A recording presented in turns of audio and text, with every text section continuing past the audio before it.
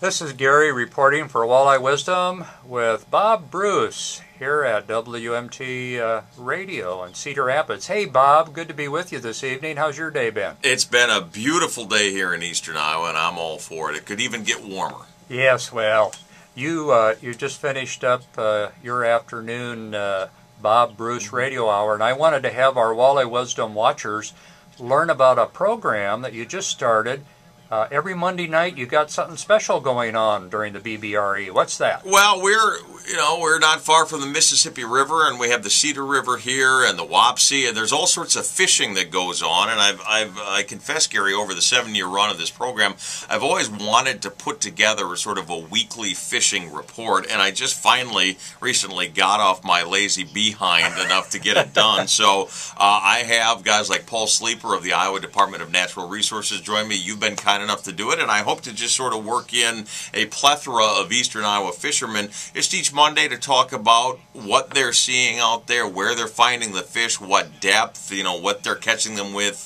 There's all the ins and outs of fishing that I'm not terribly hip to, but I know that lots of my listeners love that stuff, and so we're 2 weeks in, and we've had tremendous response to it so far, and I've enjoyed it myself. I'm not an avid fisherman, but I sure like to fish. Oh, that's great. Now, we know that people in our 5-state area can listen, but if they can't pick up the WMT signal, what's the best way to listen to the show? We stream online. Our website here at 600 WMT is WMTradio.com. So WMT followed by radio.com, and on that page you'll find a link to click on where we stream free of charge. Oh, that's great. That's great. I would really encourage our Walleye Wisdom watchers to tune into your show.